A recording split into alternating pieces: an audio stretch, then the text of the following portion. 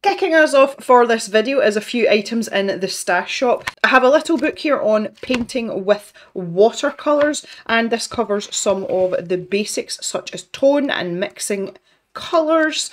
This is a really great starting point. The reference pictures in this book are William Newton's himself, so he's using his own artwork to teach you the basics of watercolour. So if you're looking to get going or maybe just need a little help along the way, goodness knows I did, that's why I got it, you can check that out. I've also got this precious pack of Winsor & Newton Artist Charcoal. This is unused, came in a subscription box, and truthfully kind of forgot about it because I've already got a set of this charcoal, so that's going to be there for anyone who would like to give that a bash. Finally, I have the Karen Pigment Deco brushes. I have a set of the Brush Marker Pros, which I love. These have very similar tips on them. These are really nice pens. They're just not something I use very often on account of not being much of a marker person. So happy to pass these on at a bargain price to someone who wishes them.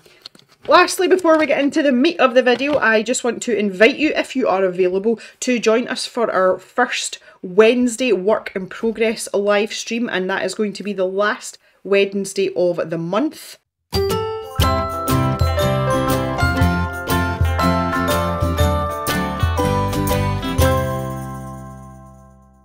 Hi everyone, and welcome back to the Colour Cave, where we like to play with art stuff. My name is Jem, and I have missed a Scrawlrbox. My July box has gone missing, so I think I'm going to have to get in touch with Scrawlrbox and see if they will send me out another one. I might speak nicely to them, tell them I've been a good girl. This here is the August Scrawlrbox, so we are going to get stuck in, and we're going to take a look at the supplies and maybe do some artwork as well. So Scrawlrbox is the UK monthly art subscription box that provides a range of supplies that are curated to go together, and we can use them to create an artwork with inspiration that comes in the magazine and also in the form of the Scrawler Challenge, which is the art prompt that also comes in the box. Oh, I love the inside of the boxes. Look, they've changed the inside of the boxes. Share your unboxings with us. Hashtag Scrawlrbox. This is nice. This makes me want to colour this in. Okay, so here is our magazine, and we have some marker paper. A5 marker paper, 10 sheets, 75 GSM acid free. So I'm assuming this will be white and smooth. And the answer is yes. Very nice indeed. Pretty standard, common or garden. And here is our featured artist. I love it when they give us art in the square format. This makes me happy. So this is Willie Watt. Way! It's Willie Watt! Willie has the Architect's Sketchbook on Instagram. He always shares all his drawings, and he draws a lot of places around Scotland, and he quite often shares his bits and pieces with me because it's places that it's places that I lived. This is lovely to see. I'm so pleased that this is Mr. Watt. That's just made my day. Like, that has actually made my day. Yay! He draws lots of Scottish fishing villages, and he likes to draw some agricultural buildings and stuff, and he drew a lot of the places around Fife, which is where the original cave was. So I'm really happy that he's here. That has absolutely made my morning. Right, let's take a wee look at the supplies. I'm assuming we are going to have some markers. We've got our sticker, which is a little mini version of the artwork. We have got an Edding Drawliner 0.1. Oh, look at the tip on this. Oh yeah, look at that bad boy. It's tiny. I have still got the Edding Fineliner pen that came in one of my very first Scrawlrboxes. It might have been my very first Scrawlrbox ever. It's a bit worse for wear now, but I still have it and it's still going strong, and it's one of those ones that I just like to reach for, you know. So that's nice. I quite like the Edding pens, obviously. But we also have these, which is the Faber-Castell Goldfaber Sketch Dual Markers, and this is the Architecture colour range. I have never tried these markers, so that's really nice. It's very refreshing to get something in a box that I haven't tried before. It does tell you it's alcohol-based ink, and it's 100% recycled plastic. Now, these markers look like they've got a fine liner end and a brush end. And if that's the case, these are going to be fabulous. Strangely, I was talking about Goldfaber pencils in another video just recently. That's really weird that that's popped up all of a sudden. Right, let's take a little look. So I'm assuming we're going to be greys. Yeah. Oh, they give you a little swatch chart. How cute is that? Oh my word. Faber-Castell always put these in with their supplies, and it usually gives you the colour range, and then they advertise other things. Oh no, this has got techniques on it. Oh, that's nice too. So, not only have you got your Scrawlrbox for inspiration, but you've actually got this information in with your markers. That's really cool. I like that a lot. That's a really nice addition. And this is the thing when you buy Faber-Castell products. This is, you know, you get your money's worth. Ooh, right. So looking forward to testing these out. They seem quite. They've got colour names and numbers on them. Light pigeon blue. Oh my goodness, that's amazing. Warm grey. Couple of warm greys. Lots of warm greys. Green clay. Oh, that sounds fun. That must be this greenish colour here, I'm thinking. Dark sepia, Jem's favourite. So let's take a look at one of these individually. So we'll swatch them out in a minute, but we just want to see what they look like. I think I'm going to go for the pigeon. Oh, that looks like a lovely tip. I like the look of that a lot. Is it squishy? Oh no, it's quite firm. Okay, I wasn't expecting that. And yes, we've got a much thinner, more like a fine linery type end as well. I'm excited. I never get excited about markers. That's nice. And we've got a Walker's English Cream Toffee. And well, that's going to be, once again, very tasty, but absolutely terrible for your teeth. No one seems to care about that though, so yeah. I've noticed that the card is missing. There used to be a card that had the product on it, and the Scrawler Challenge was on the back. So I'm wondering if it's in the zine now or whether mine's just missing, but we'll soon find out. This feels different. This feels much more rigid. Okay, let's go. So here are our items. Oh, scan the QR code for supply information and prices. The Scrawler Challenge is on the back page. So they've digitised things as well. Right, where's my phone? Oh, I hate it when they do this. It's fine. I don't need to charge my phone because my battery's flat, honestly. Right, let's see what we got here. Ooh. Okay, they've just ruined the Scrawler Challenge for me as well because I've had to scroll past it to get to the contents of the box. Nice one, Scrawlrbox. Thanks for that. What's in the box? The Faber-Castell Architecture Set. A Scrawlrbox exclusive launch for Europe. This set consists of 6 alcohol-based dual-ended markers in all the colours, featuring a soft brush nib at one end. Well, it didn't feel very soft to me, but we'll test them out. Great for filling in large areas and varying line widths, and the other end is a fine tip liner in a 0.6. Quick drying, water resistant, smudge proof and easy to blend. Recommended retail price is £23.99. Now that sounds quite steep, but you've got to remember that these are alcohol markers, although they're in a much thinner format than what you would normally associate with alcohol markers. That's where the cost's going. Obviously the RRP, we talk about this all the time, is usually slightly inflated. You will be able to get them cheaper than that, but I fully expected a set of these to be quite expensive. The Edding marker. High-tech drawing fibre pen with a metal framed round tip. Black pigment based ink is water resistant, light fast, one's dry. Recommended retail price £2.45. I don't think I've ever paid £2.45 for a fine liner in my puff. And you've got your wee Scrawlrbox marker pad, and they're retailing that at £2.99, which is, you know, that's acceptable. The paper is specially formulated to prevent ink from bleeding or seeping through onto the page underneath. When they say that the paper is bleed proof, they do not mean that nothing will show on this side. You will always get ghosting on this side unless the paper has been specifically formulated not to do that.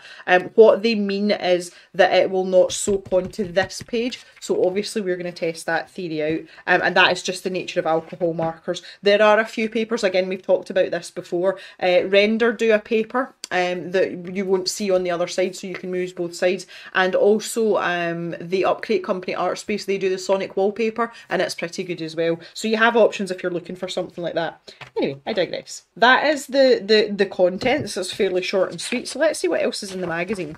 So this is the interview with Willie. I recognise some of these places as well, obviously, just because I'm familiar with the areas that he covers. And here we've got some Scrawler tips. I'm actually going to sit down and read that all the way through. Scrawler tips here. This is actually quite nice as well. There's a good amount of information in here. I feel as if they've kind of beefed this section up. You know, they're talking about things like mark making, which is going to be very versatile because of these dual tipped pens. And they talk about pressure as well. So this is highly worth a read through if you are maybe unfamiliar with markers, it's not your wheelhouse, or you're just brand new to everything.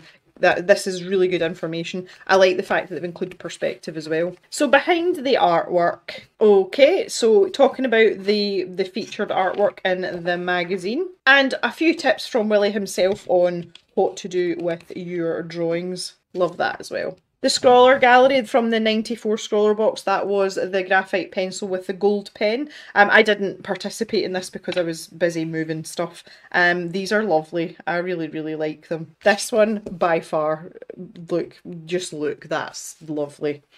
That's my favourite. Really nice use of the gold. Like it a lot. It's so nice to see artworks in graphite because graphite's my favourite thing to work in. And this just goes to show you what can be done with a plain old graphite pencil. I know it was a little bit more than that, but you get what I'm saying, you know, you get the gist of it. And here's the Scrawler top 3. Helen Jones, yes. Okay, so the Scrawler team liked the eagle the best. I actually like her little field mouse here. This is my favourite. This is very fitting for me right now. I'm surrounded by crops.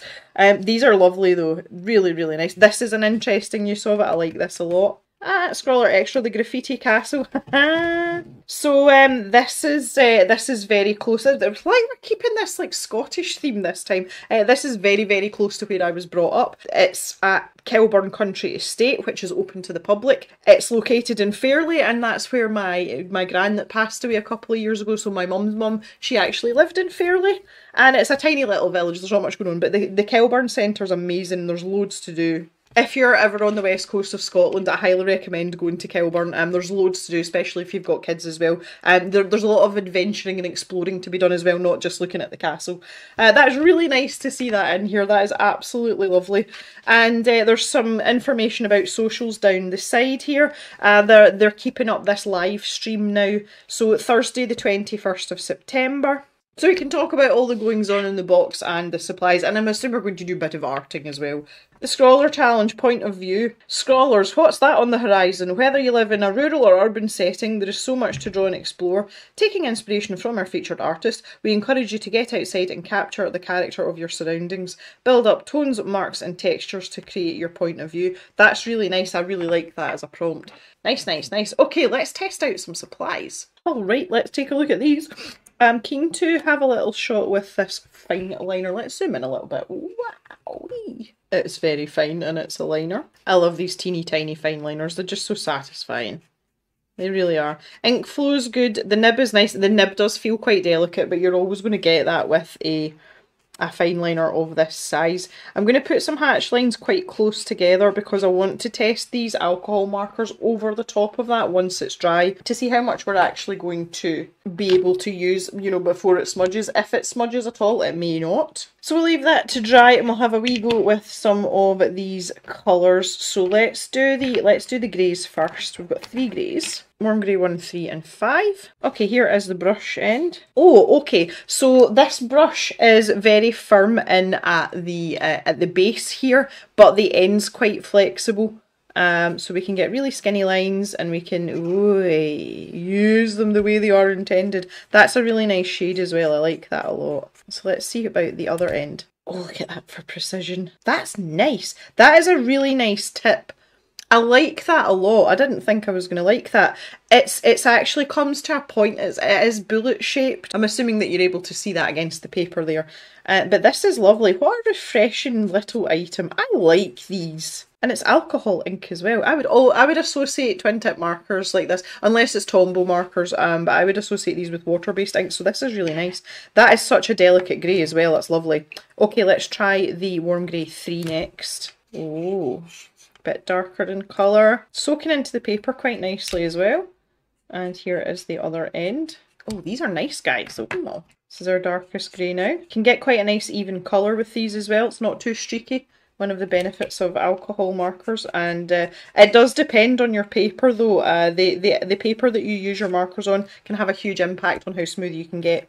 You know, when you're filling areas in, but this is pointing in the right direction. So let's have a quick look. Obviously this is just one layer of ink and there is nothing underneath there, but you can see it has ghosted through onto the other side. So this is what I was talking about earlier. Fully expected. Right, let's try the other colours now. So this is the sort of greenish grey colour. What did they call it? Green clay. Oh yeah, oh that's the colour I want my living room. Mr. Gemini are in the process of picking colours for everywhere in the house and this is the colour. I want my living room. I'm going to have to take this to the paint counter. This is the light pigeon blue. Oh, pretty, pretty. That's a nice colour too. Oh yeah. See now, going through my mind at this juncture is, oh, these are really pretty. I want to keep these. And the reality is I'm never going to use them. I just like them because they're pretty. Okay, and this is the dark sepia. Oh, look at that. We've got contrast, ladies and gentlemen. Fabulous. That's marvellous. We've established that the pens are pretty. We like them. I like both the ends. It's a good selection. The choice of the brush tip and the slightly chunkier fine liner stroke almost into a felt tip with the bullet nib. Excellent choices. Love it very much. Now what I want to do is I want to batter the paper. So I'm going to use the darkest pen for that because it's the easiest one to do with. You'll be able to see fairly quickly. So let's do this in layers, and this is drying super quick. You know, I can actually see it drying on the paper, so this isn't going to take long.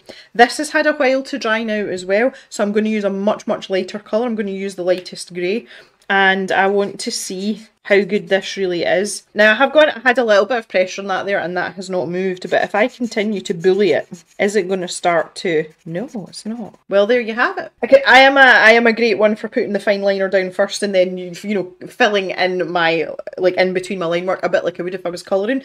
That is my preferred sequence of events, so that's pleased me very much. Let's go again. Still nothing. Still nothing. We're doing well here. That's 3.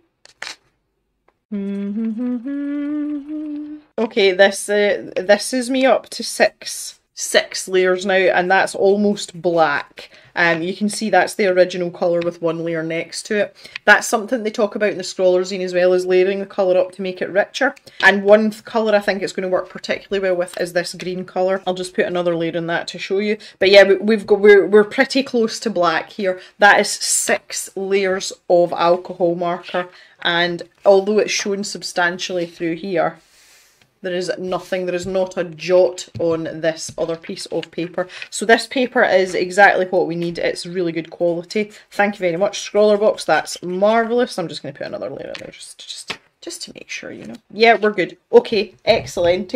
Now, point of view, this is very, very interesting and helpful for me right now because I actually took a photograph when I was out on my morning doggy walk. These colours may not lend themselves terribly to it, but I think we can have a good go at it. So I'm actually quite excited that I've got something to draw.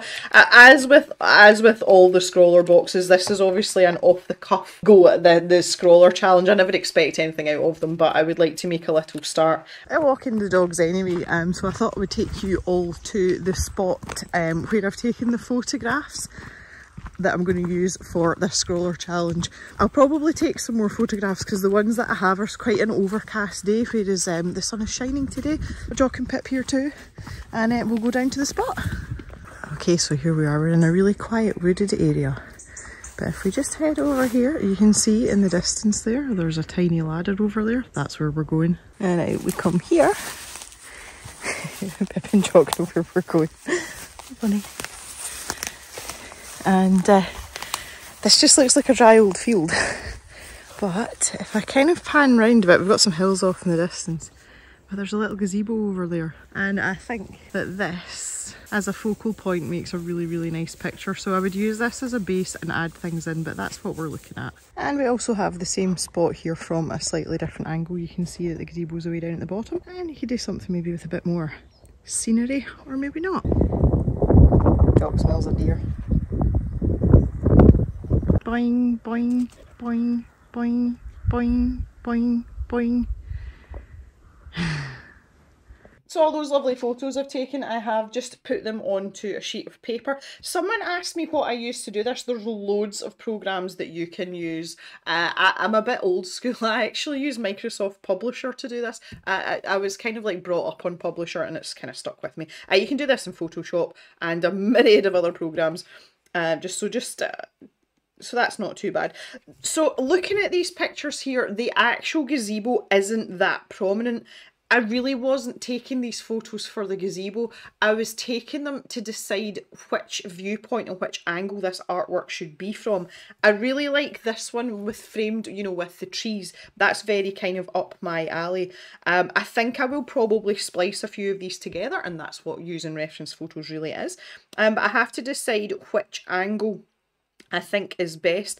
And honestly, I think a combination of this one with the I nearly said a pagoda there. Oh my god. A combination of this one with the gazebo at one end with maybe a silhouette type frame effort here. I was thinking we could layer up the greys and make them a bit darker. I think that might be quite a nice combination. I'm going to put Willie's artwork up here just for a wee bit of inspiration right in front of me. Why not?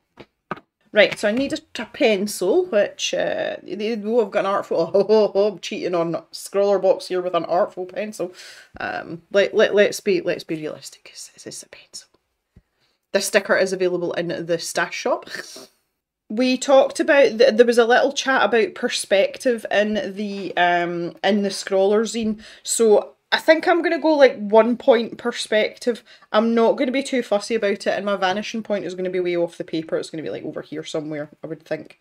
I think I want to bring the gazebo further down in the image. Like I think I want the gazebo about here. So by having a tree sort of leaning that way, I'm kind of like pointing people towards the gazebo, which is obviously going to be up in this corner. Okay, yeah, quite happy with that. Right, okay, so we need to put some trees in here.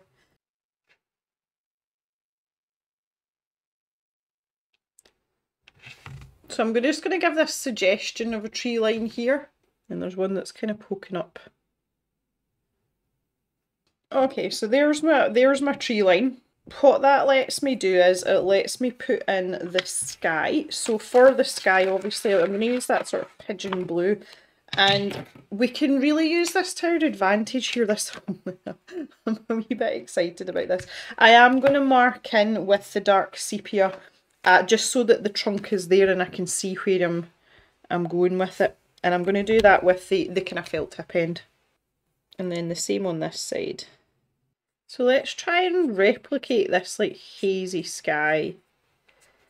I decided not to use the original pictures that I already had, just because especially when I printed these off just then, like the sky is so blue, like it makes for a much nicer reference image, so that's why I didn't bother using the other ones. I might keep them for another purpose though, like I haven't deleted them. So now what I'm trying to do is decide whether I want to make this a solid background. I don't think I do. I think it's more interesting if it's not. Some might even say that's just my point of view. Get it. Oh. But also we can add in a little bit of the lightest grey. So I'm not going layers and layers here because I don't need to and I don't want to, but I'm going to make that sky just a wee bit more interesting. Why not? Okay, so similar to what Willie's done here, what I need to do is actually draw in my gazebo because I'm going to have to preserve that area because it's white, so I have to be very specific with that. So that's the next thing that I'm doing. So a little bit of concentration here. And what I'm really grateful for is the fact that we're going to have this the fact that we've got the fine liner tips, it makes it much easier for me to fill the rest of this in. And I'm just going to start with a layer of this in on this side. But while I'm doing this, I don't want nice smooth strokes because I want there to be like texture in here, so maybe not so bothered about it in at the bottom there. So then if I grab the darkest grey, you can see by going straight over the top here, we've still actually got green. We can add in some bits and bobs here. You know, like we did here with this sepia colour, you know, we're getting darker and darker so we can get different shades, and that's going to help us build interest from this point of view. I'm particularly keen to get going around the gazebo, so as I said, I'm going to use the more fine linery end for that.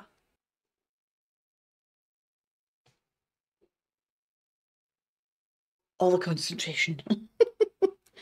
There is a slight bleed with the marker as well. So I'm trying to take that into consideration when when I'm doing these sections. It's not the easiest. I mean, I'm managing, but it's like, whew, deep breaths. I'm like, oh, I think we did it. So I'm deliberately using these sort of spasmodic movements, and it's just the same as over here. It's just to create a little bit of texture. I don't want, because this is a really vast expanse, and we want to break it up like we do, but we don't want it to be too fussy because we want to draw the eye towards the gazebo, because that is our, you know, that's the point of interest. I'm going to build out my silhouette line here as well, which you see I'm being really precious about. I might put a wee gate in here, because why not? Try and give it some texture, but we want to put in that sort of indication that there's some sort of separation there. So this is where we can just get creative with our greys a little bit. I'm going to put the green out the way for a wee while, and I'm going to follow some of the lines that I've put down here. See, there's a line there, though. Let's make that into something. Why not? I do not have the hand for this. I have the unsteadiest hand in the world, hand injury related. So this will be a freaking miracle.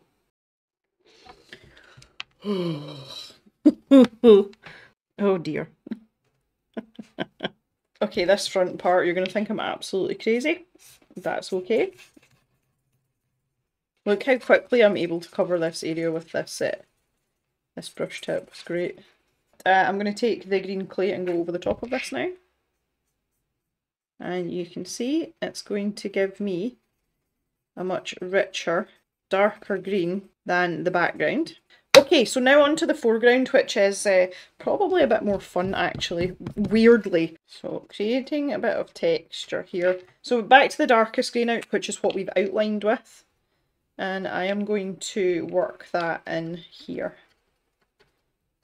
Now, I'm going a bit more carefully with this because I would like to kind of create almost like a wood grain texture. And the way I'm going to do that is just by varying the pressure, because obviously we've got brush tips, so that's impressive. And we just layer up these lines, make them a wee bit wobbly. And I'm just going to use my warm grey to fill in any white parts, because I don't want any white at all on this, because obviously this is framing. I think they could have done with making the caps on the pens a bit more accurate.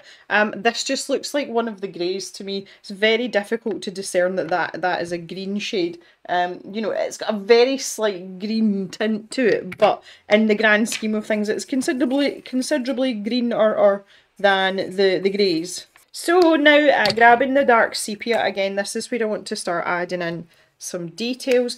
I just showed you how observant I am because I walk past this area, or have been walking past this area maybe twice a week since I arrived here.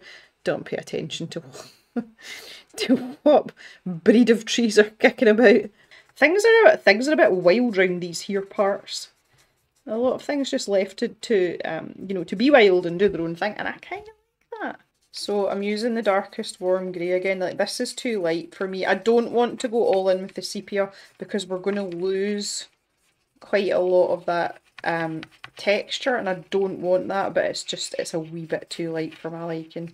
There's going to be a plant that's a bit further out into the light, so like towards the field. So I'm going to use the fine liner on the warm grey for that, to indicate that it might be a bit more out in the sunlight. Alright guys, I think I'm going to call it done at that. I'm not really sure where I'm signing my name. Do you think I can sneak it in down this bottom corner and it would be seen? It's there! It is there, but it's not. Okay guys. Well, there we go. That is it for today. Not quite up to the standard of our featured artist, but weirdly pleased with this for some bizarre reason.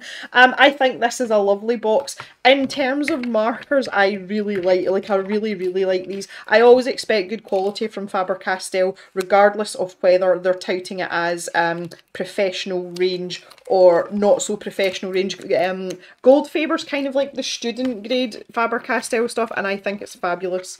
This is actually a really nice box. I'm kind of pleased with this box. It's nice to have a high quality effort. A welcome change. Would love to hear your thoughts on the box, or what kind of artwork you have done for this challenge, or what you're thinking of doing. And that is it for today, guys.